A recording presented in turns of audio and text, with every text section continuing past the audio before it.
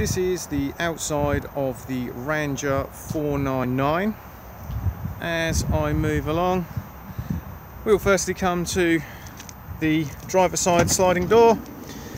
This can be opened to add extra ventilation to the van.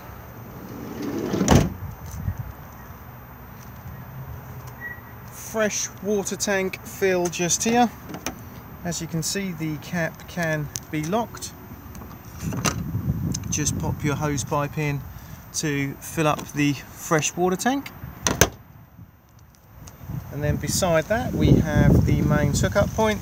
Just remember that when removing it to also push down on the blue lever just here.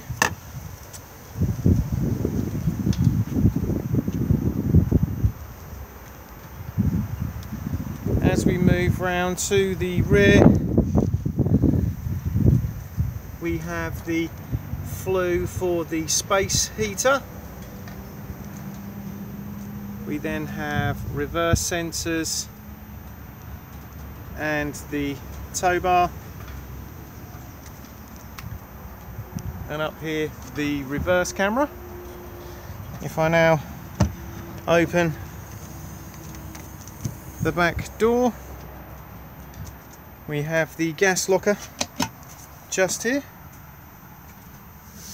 The regulator just sits there, and then the hose screws onto the regulator, and then this end onto the gas bottle. Bottle on and off just here. Do make sure that the bottle is isolated for travel. Directly beneath that is the external shower hose point. So if we take the end and just plug it in like so, as long as there's water in the tank and the water pump is turned on, this will then automatically go under pressure. To remove it, just push on the collar and it will then release itself.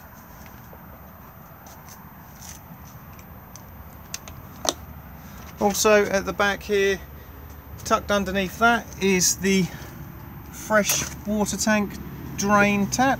So it's just a little blue little lever, just turn that to drain it off.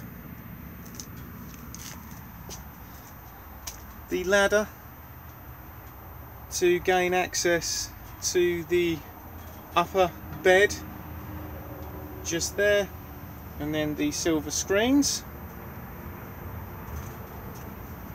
And then tucked down in this corner here is the grey water drain.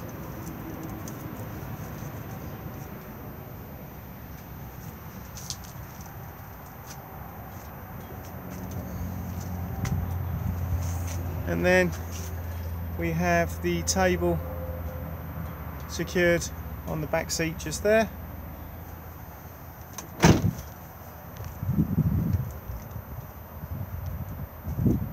As we come round, we then have the sliding door that leads inside the van.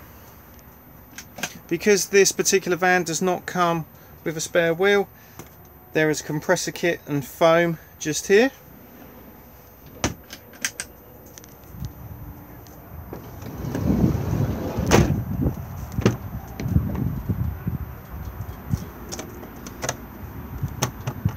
Diesel fill just here, and then AdBlue top up just here. It will let you know on the dashboard when your AdBlue needs topping up.